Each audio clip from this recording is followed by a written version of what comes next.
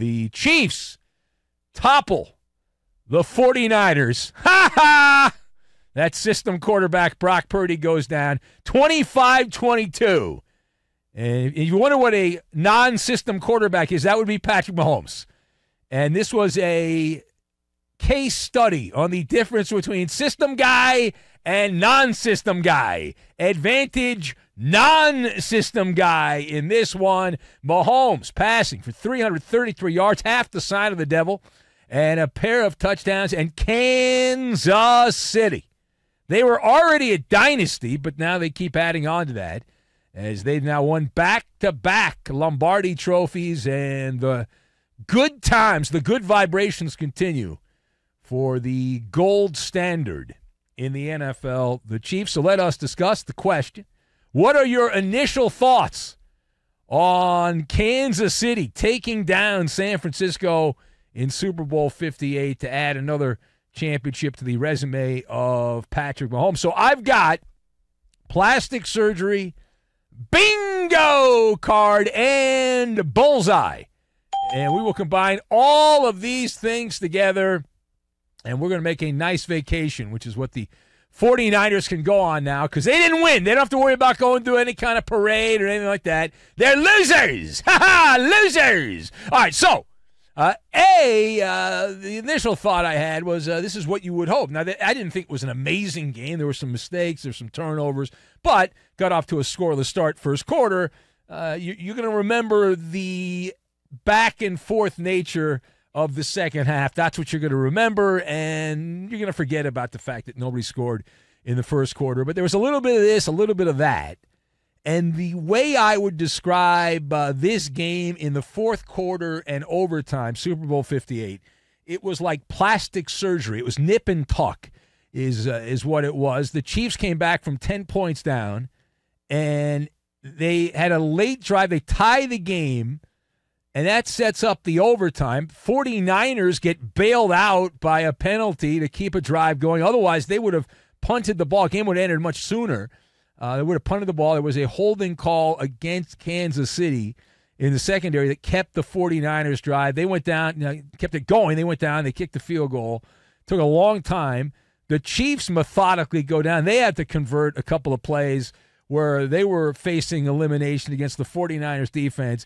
But the absolute backbreaker for the 49ers, the Chiefs, as the 2-point dogs in this game, they end up winning the championship. And we thought the spread was fugazi. We told you at the end of last week, this guy Billy Walters, the professional gambler, the god of gambling, and he said the line was wrong, and we thought the line was wrong, and turned out the line was wrong.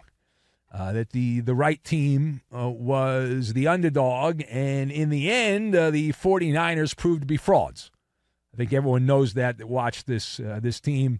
That they were favored fine. They had a slightly better record during the regular season, but the team you wanted in a close game late was the team that was wearing the red jerseys, not the team wearing the white jerseys in this game. Now, page 2 here. How did the Travis Kelce singing Viva Las Vegas to Jim Nantz on the postgame sit with you? Did you see that when you were watching? Did you stick around once the game ended there? Did you like Travis Kelce singing Viva Las Vegas? Well, it was definitely unorthodox. Jim Nantz, who very awkward always. Here, in fact, just to prove, if you didn't hear it, we'll play it. Even if you heard it, we'll play it again so you can hear it again. But this is the rather awkward moment here. Jim Nantz, very straight-laced, always has like a stick up his kazoo there. But here's what it sounded like.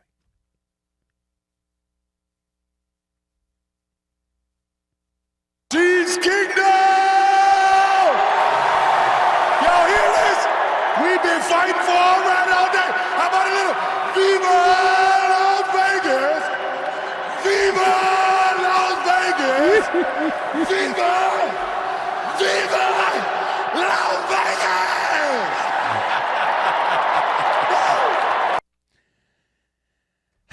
All right, and so listen, is it possible somebody spiked the Gatorade? Is it conceivable? I know there was a shot of Taylor Swift chugging a beer in the luxury box. You think like somewhere on the sidelines there, Travis Kelce was completely schnockered. He sounds like the guy that calls up that loves the Chiefs. He sounds like that guy. Yeah. I mean, he was just playing in the Super Bowl 10 minutes prior to having that conversation. I did check my bingo card, and I did not have Kelce pounding beers in the huddle on my bingo card there. He also did not mention Taylor Swift on the CBS broadcast after the game. He did not mention her. There was a prop bet whether or not Kelce would mention her name. The MVP did not mention her name, so if you bet that prop that would not happen, then you ended up winning for whatever that's worth. I love that Elvis is still coming up. That's the signature song. There have been a few other songs about Vegas, but nothing like Viva Las Vegas. Like, there's nothing that quite matches the impact of that. And there's still Elvis has been dead for how many years, and there's still Elvis impersonators. There's the Elvis Chapel in Vegas and all that. And then later on, not only did you get the Elvis, but in that soundbite, and then a little bit later on, you had the Beastie Boys getting some love there. You have to fight for your right to party, which one thing the Chiefs do not have to fight for is their right to party, as they know how to party. They definitely know how to party, and I can imagine that's going on right now as we speak at some secret location, which is probably not even that secret. It's probably right in the middle of the action there on the Strip in Vegas. There's all kinds of debauchery that we'll hear about in the next couple days that are going on right now as we speak. Now, the last word here, I would like to address something else that happened right after the game. If you're paying close attention, I know I was. I was in a bit of a food coma, but I was still paying attention. So James Brown, CBS Sports James Brown, very proud of himself. He had a line on the post-game broadcast. He said, Brock Purdy is no longer a game manager. He is a game executive. Cute line, right? Cute line. Does that work for you? Of course not. What is James Brown drinking too? What the hell's wrong with James Brown? My God. What are you doing? Did JB realize the Niners lost the game because of Brock Purdy? If the Niners have scored a touchdown, Mahomes doesn't get the ball, dummy. And then guess what? The Mahomes celebration doesn't happen. And then Brock Purdy. Then you can say Brock Purdy's not a game manager. No! They settled for a field goal. That's a game manager move, stupid. What's wrong with you? Listen, that is what Brock Purdy is. Fine. You got to the Super Bowl. Congratulations. Congratulations. Don't confuse that with what Mahomes is. And it's why Mahomes is so much ahead of everyone. That's not the point. The point is that Brock Purdy is the guy we thought he was. And he went out there and played like we thought he was. He wanted to crown his ass. But the guy lost the Super Bowl, and you're trying to pump his tires? What are you? You're an idiot. Seriously. This is not the time for it. Listen, if I'm the Niners, I go out and get Kirk Cousins because he's better. Cousins is better than Purdy. And if I had a chance to get Kirk Cousins, I would rather have Cousins than Brock Purdy. I would.